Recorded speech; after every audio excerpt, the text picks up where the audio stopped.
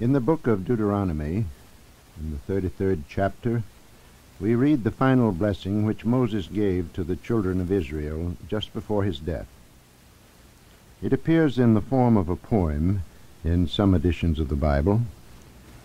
In the blessing of Asher is a well-known passage. The eternal God is thy refuge, and underneath are the everlasting arms. This thought appears in many places in the Scriptures and is beautifully stated in the opening lines of the 23rd Psalm. The Lord is my shepherd, therefore can I lack nothing. Senior Knox, in his translation of the blessing of Moses, renders the passage which I quoted first as follows: There on high is his dwelling place, and yet the eternal arms reach down to uphold thee. There is a slight difference in translation and in the figure of speech used. In the first, we have the suggestion of a constant state in which underneath are the everlasting arms, and in the second translation, the eternal arms reach down to uphold. The essential thought that there is available the support of the almighty arms of God, is put forth in both translations. However, there is a considerable difference between the constancy of the everlasting arms being always underneath us and the eternal arms reaching down to uphold. I personally prefer the first translation, which established the idea of a permanent condition, while the second one suggests a slightly less positive situation. While I may be laboring the point slightly, still I think it suggests the difference between the basic attitude of the Roman viewpoint and the prevailing Protestant one concerning the immanence of God. There is considerable difference between God always being present and his intervening only on certain occasions. The liberal Catholic Church's view is that God is both immanent and transcendent. This is to say that he is both present in his universe and at the same time above and beyond it. The Orientalists would state the case by saying that God is both being and non-being, manifest and unmanifest. Dr. Paul Tillich uses the phrase God as God, which he probably derives from the Hebrew Yahweh, or the Lord that is Lord. When the Lord appeared, or rather spoke to Moses from the burning bush, he is quoted as saying to Moses, I am the God who is. Thou shalt tell the Israelites, the God who is has sent me to. The whole question is quite involved. However, I want to stress the thought that we are always and ever sustained by the everlasting arms of God. Perhaps this conclusion may not be important or even interesting to many, but to me it is of the utmost importance. And I am sure that it is also true of the majority of you. We have only to give momentary reflection to the thought that there are really no everlasting arms to see how terrifying it would be to many. What would life mean without the immanence of the Creator? The materialist who thinks of himself as an atheist appears to manage quite well without any conviction that there is a divine order behind the visible universe. I deeply question such an attitude as being adequate to produce and sustain real happiness or even strength of character. We know that where there is lacking a deep conviction of an ultimate purpose in life, there is usually a laxity in maintaining the essential restraints in all relationships. It is easy to slip into attitudes and conducts which disregard the rights of others. The philosophy of every man for himself usually leads to the corollary that the devil take the hindmost. In principle, this is entirely opposite to the spiritual principle upon which all decent and law-abiding people base their lives. It is, of course, opposed to the Christian philosophy of love thy neighbor as thyself.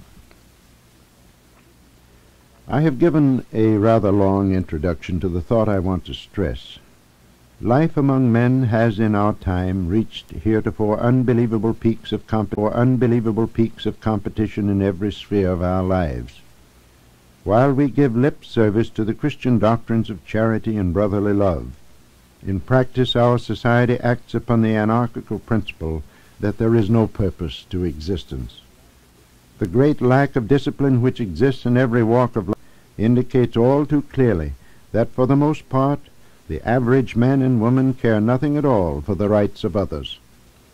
Honesty appears to be at a premium. It also seems that literally every man's sword is turned against his brother, to quote Ezekiel.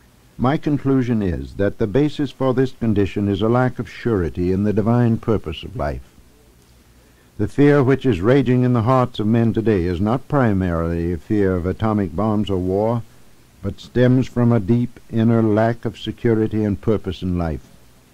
The paramount need is the re-establishing of the lines of communication between ourselves and God. Without these lines being open, we are indeed lost in the wilderness of greed and confusion which is so oppressive in the world today.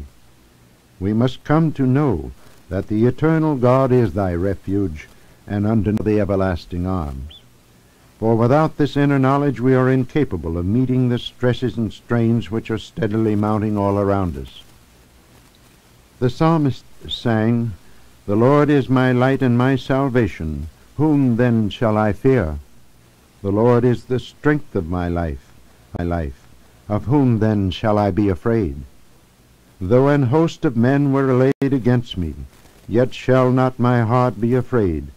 And though there rose up war against me, yet will I put my trust in him." These words of the well-loved 23rd Psalm also come to mind. "Yea, though I walk through the valley of the shadow of death, I will fear no evil. For thou art with me. Thy rod and thy staff comfort me." Where do we hear these assuring words in the confusion of today? In the churches, you say? Yes, we hear them day after day, week after week, and year after year. But do we really hear them? I am sure that many do not. I have been called upon hundreds of times to officiate at the funeral service of Roman Catholics who for one reason or another have been denied the services of their own church. I have frequently observed that the most devout are woefully lacking in understanding and reverence. Their whole attitude is one of deep fear and grief, when their faith should cause them to feel the opposite. It is only natural that we would weep at the passing of a loved one, but hopelessness and senseless grief is the utter denial of faith. I try to reason away their fears and blind grief, but seldom do I succeed. It is not words alone that will ease the burning pain which sears the heart and mind when death has passed our way. It is only the inner surety that the eternal God is thy refuge, and underneath are the everlasting arms. I do not like to say this, but we awaken to the eternal hope which is planted in the heart and soul of man by his Creator.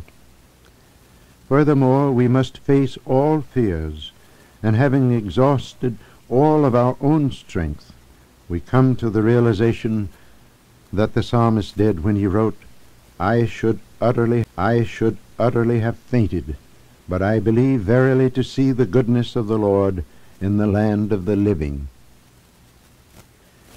Yes, there is one last hope in this world, and once we have lost that, we have truly lost everything, and without it, there is no darkness so deep, nor adversity so great, that cannot be alleviated when once we come to know, not just believe, that the Lord is my shepherd, and I shall not want. There is no one on earth that can stand between us and our own good, once we place our dependence and our trust in the everlasting arms. When we come to face the last dark hour, what is it that alone can give us hope? It is not the promises of friends. It is not the wealth of this world, however vast it may be. There is no hope in this world at all to comfort us when we stand at the door of eternity.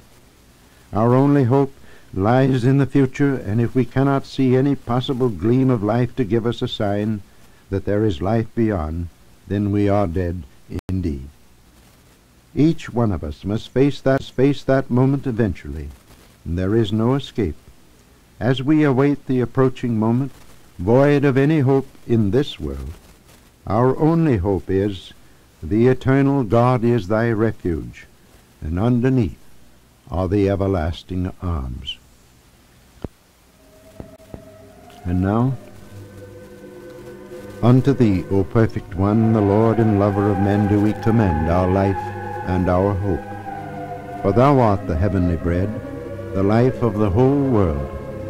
Thou art in all places and endurest all things, the treasury of endless good, and the well of infinite compassion. May Almighty God bless you, Father, Son, and Holy Spirit. Amen.